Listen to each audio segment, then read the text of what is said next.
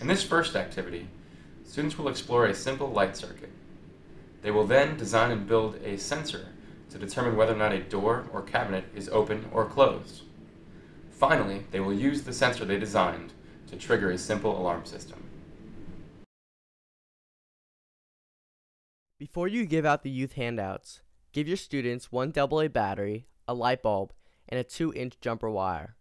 Tell them to configure and connect the components in such a way as to make the light bulb shine. After about 5 minutes, if they haven't figured it out, show them the correct circuit setup. Place one end of the wire on the negative terminal of the battery and the other end of the wire on the light bulb just below the glass casing. You may need tape to hold the components together.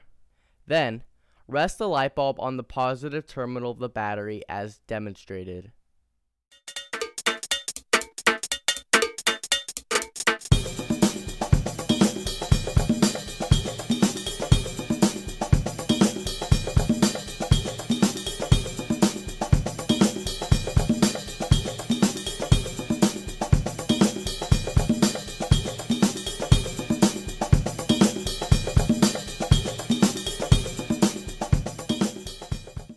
The AA battery is a source of electric energy. The positive end is marked with a plus sign and has a small round metal tip. The negative end has a flat metal surface. Look at your AA battery closely. Can you tell which end is negative and which end is positive? If the students have time, have them incorporate a second battery into their circuit. The students must connect the positive terminal of one battery to the negative terminal of the second battery. What this will do is make the light twice as bright. This may be easier if the students have partners to help them construct the circuit. If they don't, they may need to use tape.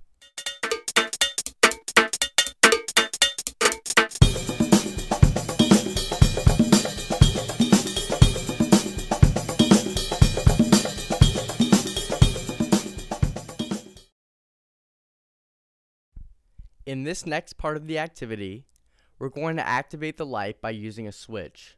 First, attach a lamp holder to the light bulb. Then, connect two 2-inch jumper wires to the lamp holder as shown. The lower extension of the lamp holder should be connected to a wire that connects to one end of the battery. And the higher extension of the lamp holder should be connected to a wire that has a piece of foil wrapped around its free end. Finally, attach a 2-inch jumper wire to the free end of the battery and wrap a piece of foil around the other end of that wire. Next, we bring the two pieces of foil together, thus closing the circuit. The result is that light is emitted from the light bulb.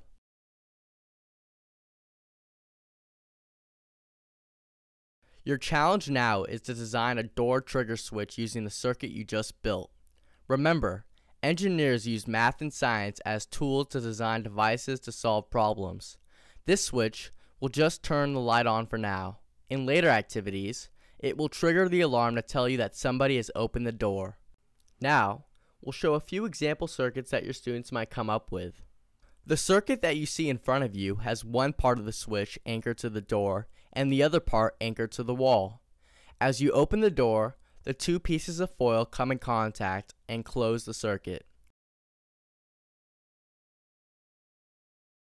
In this particular example, we elongated the wires to facilitate placement of the circuit.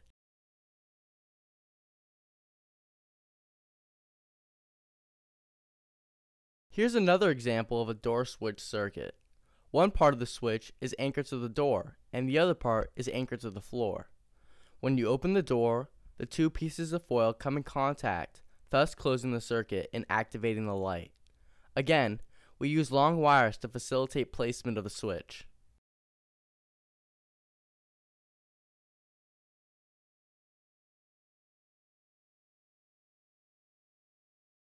Here, we've anchored the circuit to a box.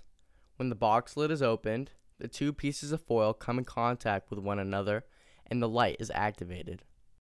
In every example shown, one part of the switch is anchored to a stationary wall or floor, and the other part is anchored to the lid or the door being opened.